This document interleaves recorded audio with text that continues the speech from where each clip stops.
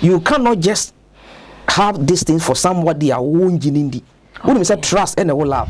Not love no more so abe last. Not last, not produces sex. Bear man far from you. No, see, it is only you.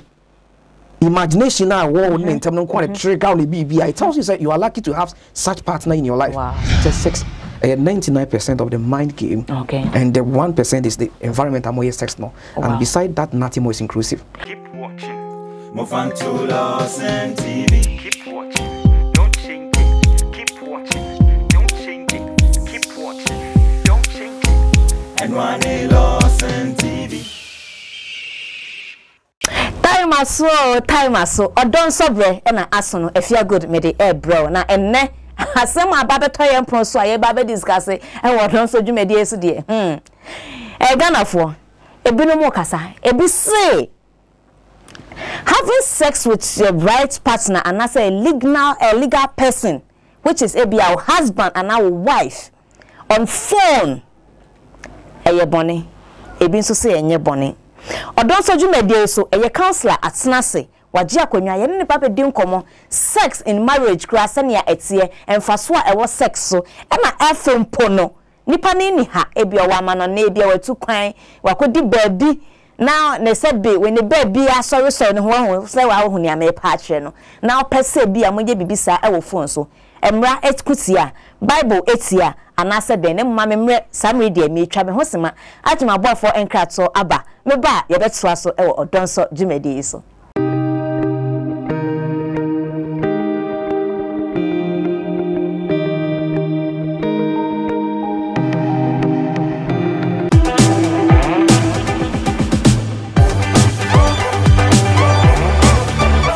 Abusia media na big ben mamen kai o say enye danta o danta ne de sika ba no mamen kai o say wiase mu say bibi ni wiase nso a anka ye da na dwo a anka ye ntuye puromu e de na mamen kasa bebebe say shane nso say yare etimi ma abofra etimi da ne panyi e ma panyi nso timi da ne abofra a mamen ne wan say nyina nso ye yare kro ya mesrawo yare ben na ne wudi asie mesrawo enye say bosiremu kasem na meka mia broni beka se fili gadochi mani tuemu bi e na akwatafo eyare yeko e kompo eyira e damo e firi ho sika e ba hia ni botom enye wiase mu batakari adoso ama ye hu kramu papa nti enu nti na me kanfo na asetena pa spiritual and herbal center amount emre yi de uni baabi akọ dise asetena pa ehene ho ma men ka wo se wo abroche ye pipasem eye de ba de ma me ba honam ani de no ho eye wo se spiritual nkwa no wo ye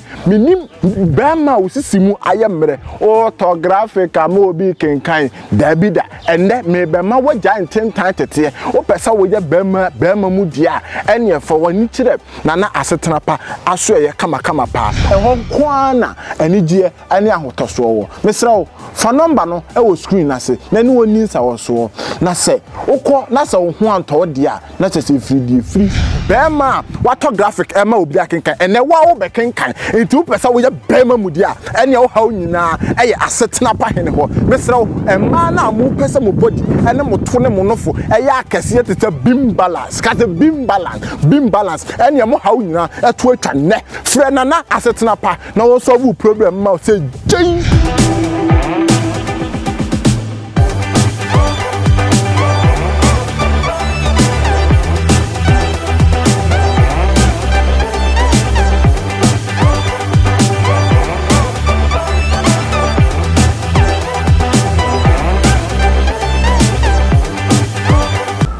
Mekoya masaya ba medof medase so ma membre na meje maprofo enkrato mai makacho se odode eye unyenya oda eda osi odo nye de ni senti abribia so benya oda eda na wankasa akoma to yem na wetimi atwiti odofo yije na ono ado ne bi no bomode na abribia hwedwumedi ya to din odonso ewo eye Lordson TV eso me afia good me ne eye counselor e de be bro abreni abribia counselor tanse ma me mana kwa ba ne mfa nkomo no enhyehyɛ so counselor yeah my DM papa Papa me mo akwaba. Yeah, me die. Na what say? Nyame adome ho ye pa. Atare de ya to bi be chem na me fa nkoma.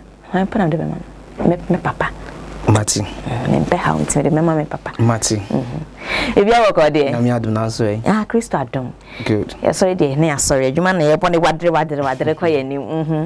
Papa, asema abeto ye mpro so nie ebi bisa na say trend bi koso ni ade first no na wo ho ba na enhye da nye common sa oni be ma bi betina abribia woman na ya frɛ o ebia me pese ye di agro kakra ebia na se mo nhye da mpo enkomodidie mu wo phone so na ba wonse ne ma ekeka ne ma esisi eni ma amafo timi have this phone sex eja asofofo esi ye bone ahonmo ta kire ene ade emremu no wadwen kire wo ho ene se de na beka afasa asemi ho. All right, me da say pacho emremu no emra ben Ghana mra na say Ghana mra ye hwe Ghana mra ansa Ghana mra NCZ sex on phone. Okay. No, Ghana mra NCZ sex on phone. Ghana mra didn't say the minimum about law fast sexual when you are trying to have sex with someone who is very minor. Okay. Will be away under 18 years. And I'm rano and I will be having fun and say or yet deaf or dumb bizarre. I don't know but aside that no there is no law in Ghana impede sex between two matured people. Okay. Yeah. Bisa because on say it's against the law so be have sex in a car. Sure. Enti no when so would you say mrabia and chichire wo ho say ensase yesa. No, on say because ye nimu nti ye guso ebisa. Mate only will be having sex on the phone. No? It is between you and the person. You understand? Enti on say if say quite be no you secret conversations are your phone so people don't have any idea. And this also I think say channel or sex on the phone with your loved one. Not say and you're exposed to the public. Okay. There is no law being impeded that. Okay. Yeah, share biblical aspect of it. Bible sorry is it a form of a drama bo? Any idea? No, any form of a drama more actually say. Se bema bi ni oba beda e din kan start wa adwenem adwena fa odada otiase ha since na Bible kra say ohu nipa na o kan fo no keke kra too much wa fa so say osofo bi be kasa say oni odofo have sex on phone that pastor is a hypocrite because oyerepa eni wonchen a utimi imagine no. Okay. Na sorry na baby sir. Okay. So so imagination sex is all about the mind. Okay. It didn't can say word. As a matter of fact, anything in the paper was as we know. Mind no faculty of it. Okay. What you say so it is a panel ne yiri ni nchen ni kunu ni nchen na adwen no ekosi said no, this is what I want from my baby. At that particular moment. Yes, there's a sense no one and say you are good to go. So also for because sex on phone you're born idea because sex on phone is 100% with a mind issue. Okay. Oh yeah, dear no. Okay. And sex what the sex a 99% mind game. Okay. A mind game. A mind game in the sense say a word no. Any the environment we are dear no 99 no e wa adwene 1% no the environment we are dear no or parts na no nka ho enye obi de bia meta kan sem bi say the panacea for for humanizing is that or sexual feelings na unya on bed no it's not rooted by your sex partner no. Okay. Yes, what is adwuma nobody can seduce you and swerve you away from wawari asena bibisa because enye oba bi na ma be ma bi etiate nka wompem nye no kre na hwan wa wadwene papa enye se ne a wo be je no nipa no so ni mu na bia o hwe body na dampa no so na ma na den adwene no onim si etimi ko fa seductive woman akuta nice shape ekusi be ma ne be ma wani na ne be ma ntimi sorry dey I tell you say it is not what you are seeing no. Okay. And what trigger? But the way I was saying about psycho mind, you know. Sex is all about the mind. Okay. So I say, nipa diano, unyankopon abmano libido. All right. And they say, "Udi dinko ade, ade a obeko toilet." Ye wonia ni no aye dia, e my libido no e kosoro. Okay. Ni nyina no any word no connections and all that. Okay. And they say word no enya sizia. Na disconnected the veins are a flow blood no to your penis and whatever. Okay. Unya sa sensitive way no. Okay. So what you see because why do na eruti everything. There's a why do you seize we na say alarm in your doom we no amount of obabi to an abe maybe bema. Okay. Can trigger anything. So it tells you say it is not about the person on the down panel. Come to think of it, obi timika say me kunu. Meneno bedano no me dwano. Okay. Oye my dear man ye me. Ebi obofour aka send bi ahwe aye okoma ya. So what you say so that moment the affection wasn't there. Okay, nti one finish. Okoda what say dia. What you say? O put me cry to understand say me imagine me ex be. Good. Before answer na me nya me feelings. So it tells you say it is not what the man or the woman is doing to you. Okay. He's not the one who so say you be ni bebre no bi wa say call 4 rounds or call 5 rounds and it is all about the mind because obi da so now we say we dwano. We dwano. Oye bibi and adwene I rejected the person. Okay. Adwene no ma oyi ni firi akoma mu no. Or that was ne oye obi a won tehwe.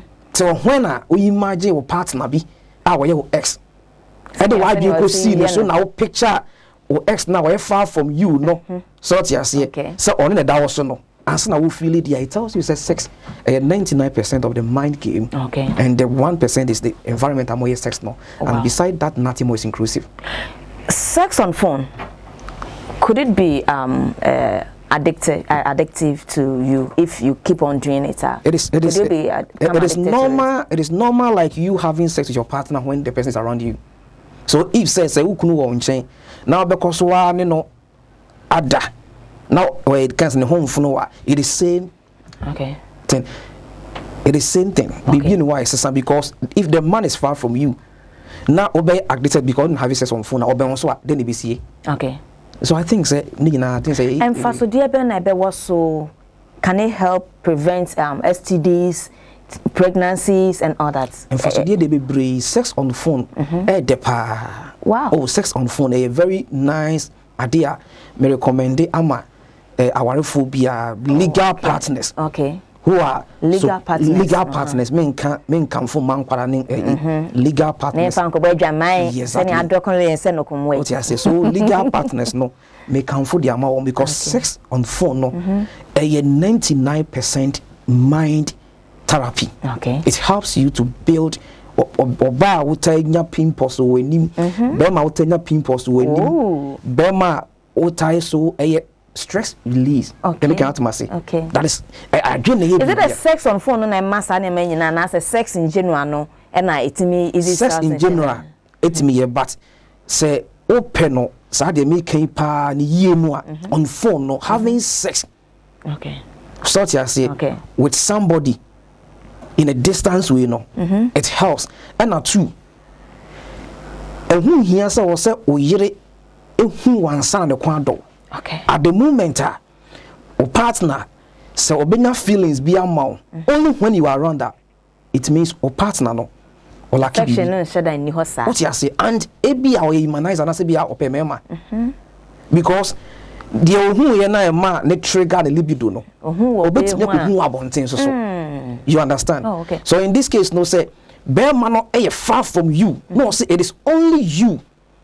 Imagination now in terms of trigger on the BBI. It tells you that you are lucky to have such partner in your life. Wow. Wow. Instead be make confirm so kunu anawo yere ne or request is sex on phone when you are not around that. It means more lucky bibi kakra. And my worry no shaky. Papa yen hwe bu no ma o se o. Me no kasa wo call by na me ho ye me bibi one me kasa na se be me ho fo ana se me bema asori ana se bibi e ya na akofo so se ye adwaman boy ya abesem wasai ana se bibi sa eno no emu hwehwe mu se on say the issue here is that so obi ne o kasa ana wo no obi kasa no kasa asimu e chirewa it tells nipa kono basic love bi love and last papa. No, what is last? Okay. Last no mean tiase. Enye last and the BB. Love they didn't start BB. The trust. Listen, you cannot just have this thing for somebody a own jinindi.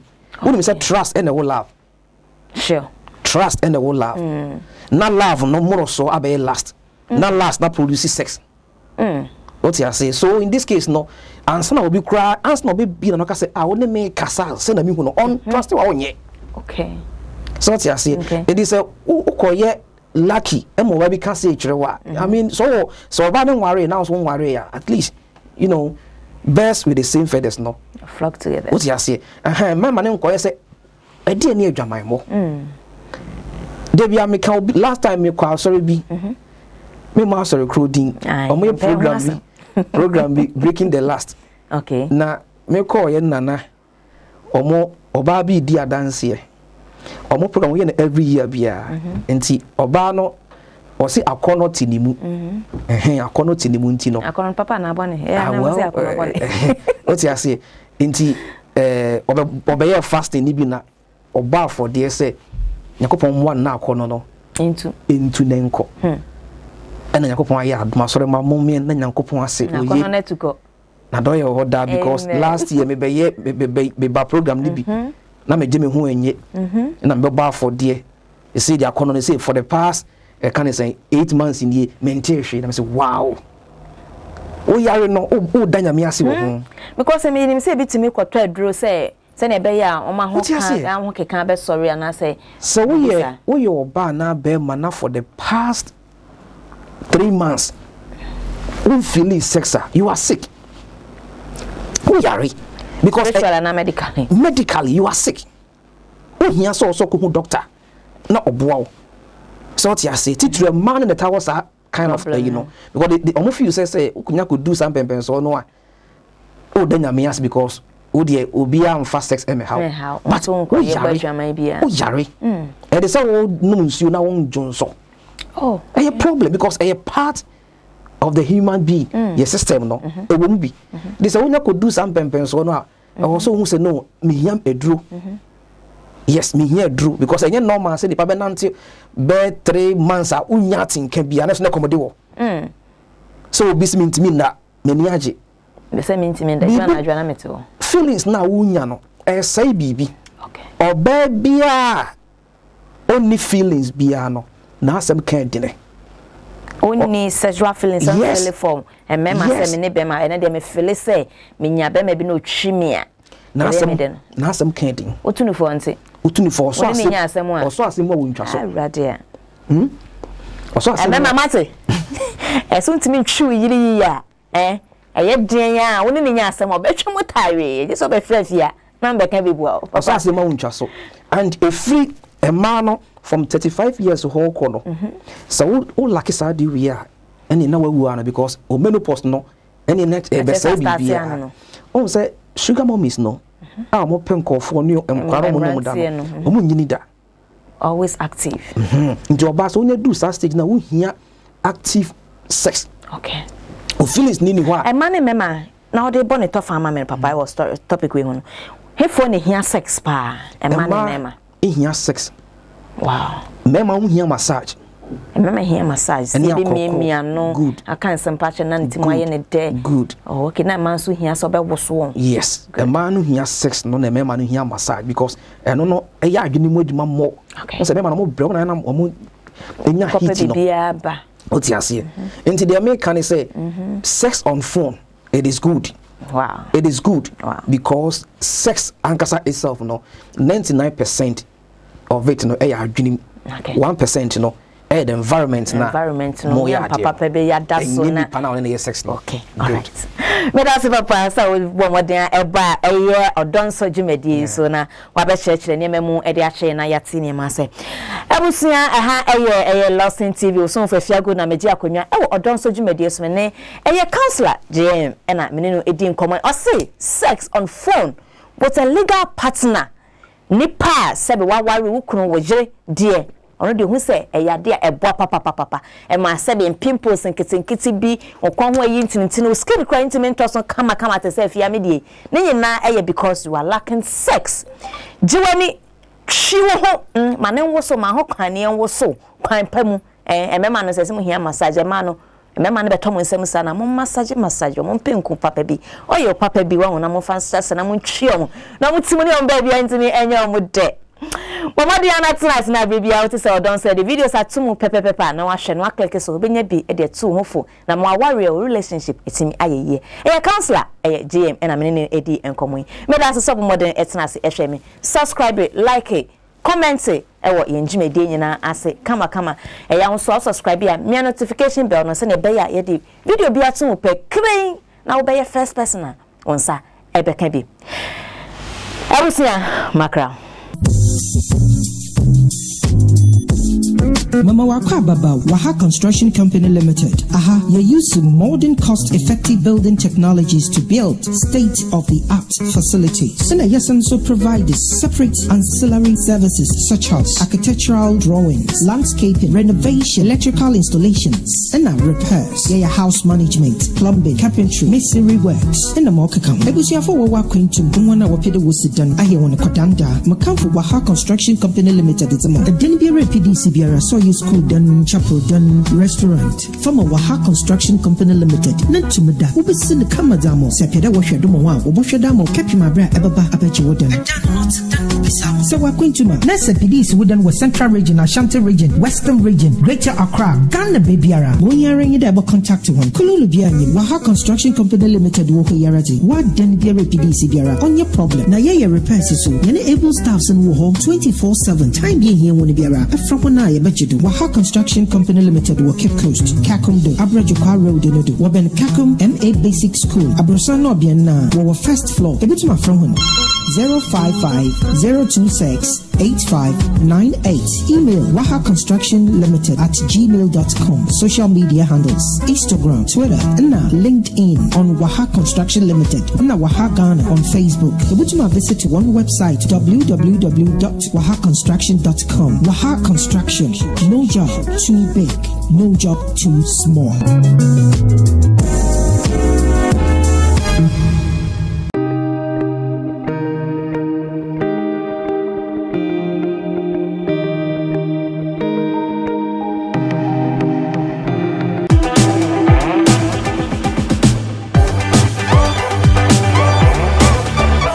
Abusia media na big ben mamen kai o say enye dantane de sika bo ano mamen kai o say wiase mu say bibi ni wiase nso a anka ye da na dwo a anka ye ntuye puromu e de na mamen kasa bebebe say sane nso say yare etimi ma abofra etimi da ne panyin e ma panyin nso timi da ne abofra ama me ne wan say nyina nso ye yare kuro ya mesrawo yare ben na ne wudi asie mesrawo enye say bosiremu ka asem na meka mia broni beka se fini gadochi mani tuemu bi e na akwatafo eyare yeko e kompo eyira e damo e firi ho sika e ba hia ni botom enye wiase mu batakaria doso ama ye hu kramu papanti enunti na me kanfo na asetena pa spiritual and herbal center amount emre yi de uni baabi akọ dise asetena pa ehene ho mamen ka wo se wo abroche ye pipasem eye de ba de ma me ba honam ani de no ho eye wo se spiritual nkwa na wo ye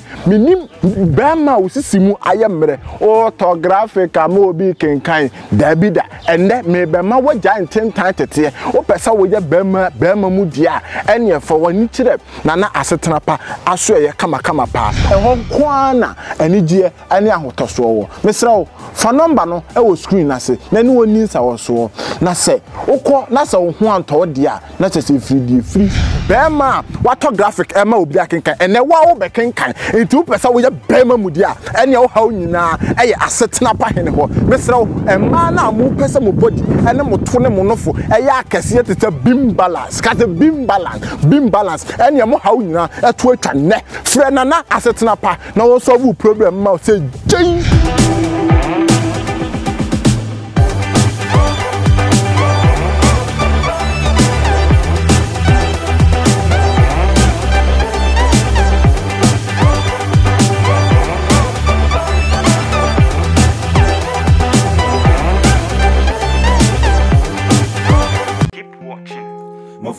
Lordson TV. Keep watching, don't change it. Keep watching, don't change it. Keep watching, don't change it. And one Lordson TV.